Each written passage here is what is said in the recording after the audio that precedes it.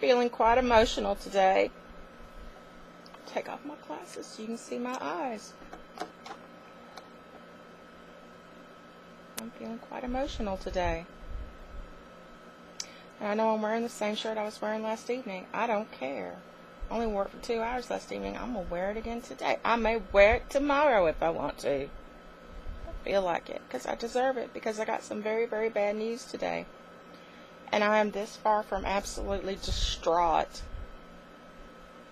So Falcon calls me. Actually, I called him, but then he called me back. And this stuff is delicious. It's got more calories than the Slender Eyes, but it's got more flavor than the Slender Eyes. And it is banana colada. I would thank you very much to try it. If you can send me some money now. It's frozen. It's really good when you make it slushy. But this is my salve right now. This is the only thing that's making me feel better at all. Probably the only reason I'm not in the fetal position right now. Chewing on a pillow. So I called him to tell him some stuff. And he said, hey, let me call you back. Okay. Half hour later, he calls me back. And he said, baby, I got some bad news for you. I said, oh shit. Thought maybe he was kidding because he does that. I got a strawberry seed in my teeth. Pardon me. And he said, don't worry. It doesn't have anything to do with me. It has something to do with you. Well, that really didn't make me feel a great deal better. I said, okay, what is it? He said, well, baby, you know, I'm not going to say her name because I don't want to cause her any trouble. But let's call her Sherry. He says, you know Sherry, our hairdresser that you love so much?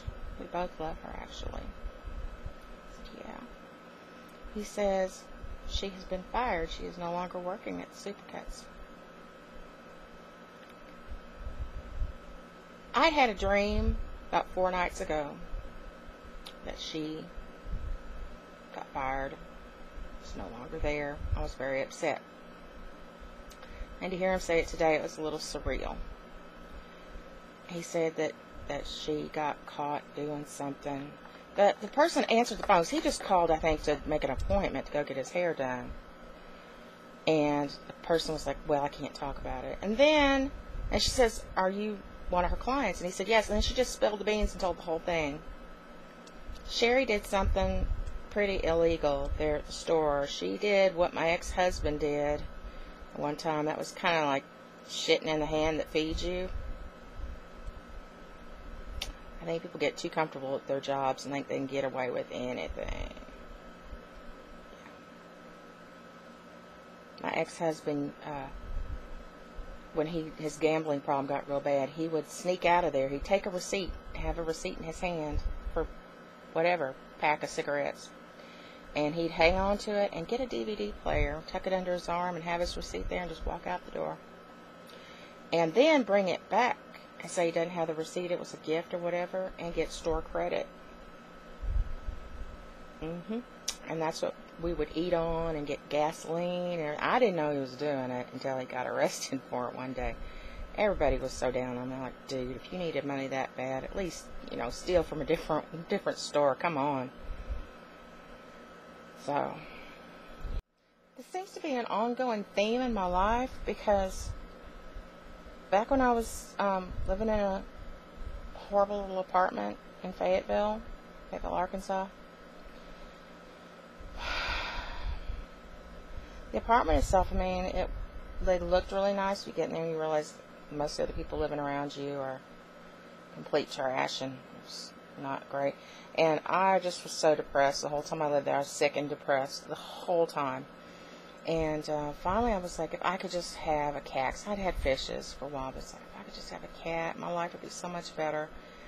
And two cats came into our lives. One of them is Fidget, that cute Siamese cat that I have in some of my videos, and a little tuxedo kitty with a little bobtail that we named Daisy. She was very angry all the time. She had obviously been mistreated, and Very angry kitty, but she needed a home. And we were kind of letting them in and feeding them, but we knew we were going to get in big trouble, and we were just waiting for trouble to happen. And I went to, I think her name was Alice, went to our manager, because they changed managers really often. And I talked to her about it. She's like, you can have a pet. I won't tell. I've got a cat. I live upstairs from you. I have a cat. You know, don't worry about it. I'm not going to rat you out. I'm not going to evict you or anything. She's like, great. Alice rocked. And then, one day, Alice disappeared. And she got arrested, put in prison, because she had been, when people would move in, she had been telling them that they allowed pets, but there was like a pet fee, they call that, like a deposit, pet deposit or whatever, charging people hundreds of dollars, like $300, so they could have a dog or a cat there, and then just pocketing that money, because that whole apartment, the people that own the apartments, it's just, you know, there are no apartments where you can have a pet. They have all these complexes all over the place, and there are no pets. So yeah, she got in pretty big trouble for doing that. We were very sad, and I missed her. But yeah, this seems to be a theme in my life. Unhappy.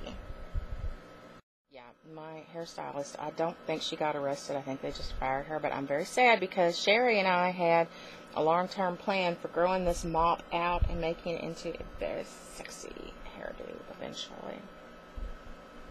She's gone. She was all excited. She gave hugs.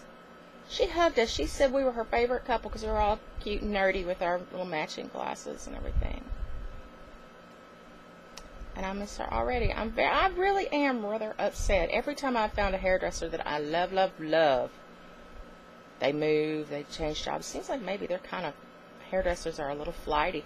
She had been working for Supercuts for like 15 years. She chose now to do something to get herself fired. I'm not happy. I wish her well. She's been through quite a bit of hell lately. If you are watching this, Sherry, we love you. We're sorry that, you know, you got to a point in your life where you needed to do that to survive, or for whatever reason. I know you've been through a lot lately. We will miss her. I'm sure we'll find somebody else, but not anybody as cool as she was. Find somebody else that'll cut our hair all right, but nobody that was as cool and fun and funny and lively. I feel like she died. I'm very sad. Okay, that's it. Bye.